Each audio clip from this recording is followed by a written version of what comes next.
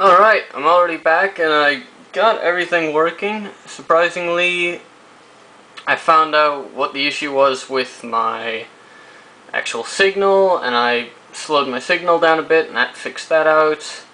I also made a lookup table of all the different pulses needed to go in different areas. I made some nice things to the code. I'll explain those later. I'm not gonna make a super long video.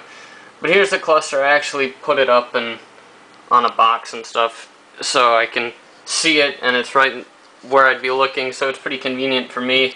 I'll get the lights going on the actual instrument cluster pretty soon here. That shouldn't take too long. It's just a lot of wires to have to go up to all the different LEDs. So I'll just fire this up now. Oh, my cursors. Alright, so make load. So now it's completely loading and everything. So my current CPU usage is 0, as you can see by my idle being 99.9%. So what I'm going to do is I'm going to go and I'm going to do a make J24 on the wrong console. Hey, J24, and that's in user source. So I'll get this to see this thing in action. So there we go. Instantly we get pretty much full CPU usage. And I think I have it updating every 100 milliseconds right now, which is just a hard-coded define that you can change really easily.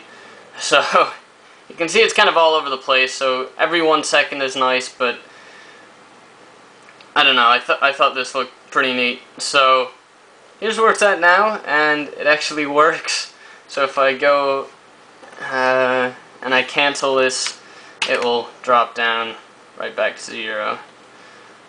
So I don't know, I thought this was pretty neat. I'll add the lights, I'll add maybe temperature and memory usage on other gauges as well, and we'll see a more finished product pretty soon.